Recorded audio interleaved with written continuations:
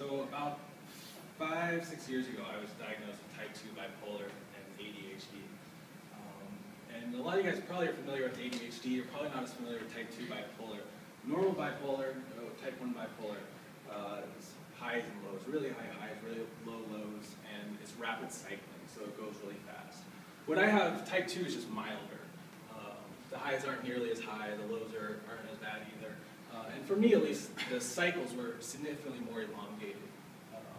Typically what it looked like for me is that I would have this kind of really long downward sloping towards depression, and in here it'd get kind of crippling, and then I'd have like one day where I'd get really excited about things. I'd stay up for like 2 or 3 days with not very much sleep, and I just have tons of great ideas, and I just have so much energy and just be super, super, super productive.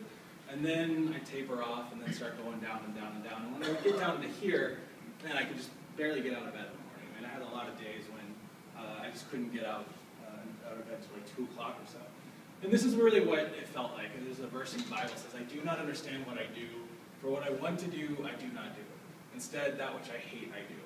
And it's one of the worst parts about depression is because there's no obvious physical ailment.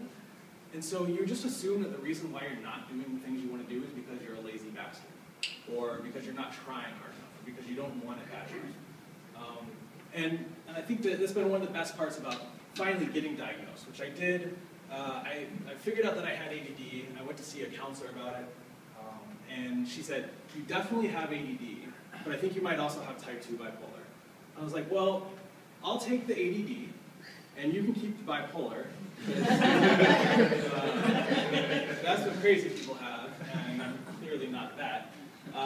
And it took me about 2 years. The ADD meds helped a lot. I still take those. But it took me about 2 years. The depression remained, and eventually, about 4 years ago, I got on Lamotrigine, which I take every morning. It's just a mood stabilizer, and I've been so fortunate because I've been remarkably stable ever since. Unfortunately, a lot of people with bipolar aren't nearly as lucky.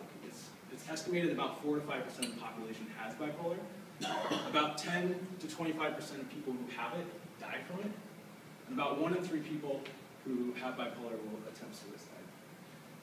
I was actually today supposed to talk to you guys about fantasy football and genetic algorithms. About 4 weeks ago, we had our first table talks. And that was going to be a really fun talk, because when you talk about genetic algorithms, you get to say things like, and then the 2 football teams have sex with one another.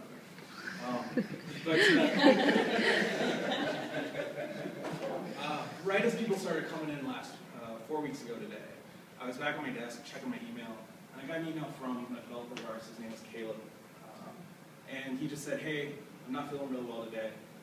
And he had sent an email to everyone on the team, but he sent me a personal email that just said, it's been a rough couple of days. And he and I had talked about my bipolar, and we talked off to the side, and he said, I think that's something I have too. I just noticed some of the similarities in his behaviors that I had been doing before I got treated. And he set up an appointment with a psychiatrist, and he set it up for Friday. He set up for the day after, the Friday after. And unfortunately, we found out now that he never really made it. He sent me an email the next day on Friday. I introduced him to my friend Brian, who had the same thing that I have, and had a remarkably similar story. And Caleb wrote us both back and just said, Brian, it's nice to meet you. I had my first appointment today with a psychiatrist. I'm really looking forward to finally solving some of these things that have completely confused me throughout my life. He died the next day of what we're almost certain was an unintentional drug overdose. So we don't think it's suicide. But I'm quite certain that he died because he was self-medicating an undiagnosed mental illness.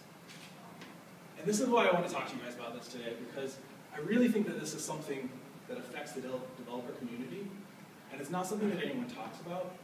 It's something that affects the greater community, the greater population at large. But if you look at some of the symptoms of bipolar and depression, there are a lot of symptoms that really fit the stereotypes that a lot of people think of developers. We know for sure that depression correlates highly with increased intelligence.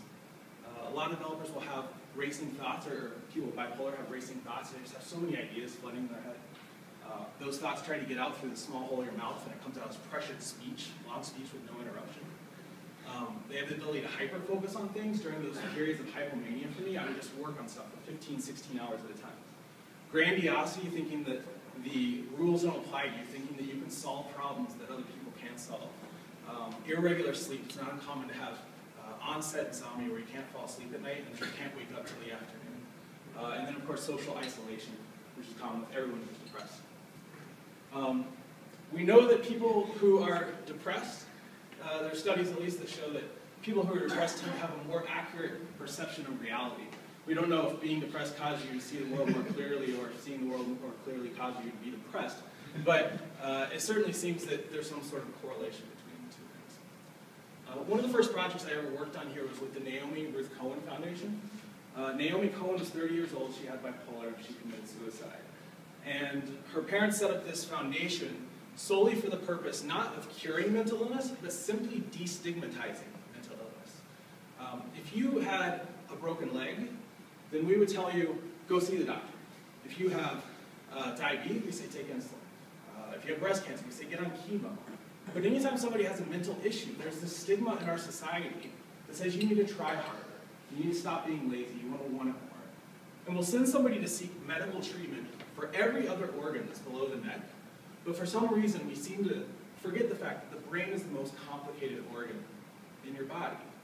And it's just as much susceptible to the biochemical conditions of your body as everything else. So the purpose of this talk, I just want people to know that if you're struggling with this, or if you know someone who is, talk to someone. I'm up here, you can talk to me. Ultimately, I'm not a professional. This guy is. And he's a psychiatrist. I have a list of a dozen more, if anyone wants to talk to anyone about it. But I really think that we need to just be more aware of this in the Belgium community, because people are really suffering with this, and people are dying from it. And it's not something we really talk about a whole lot.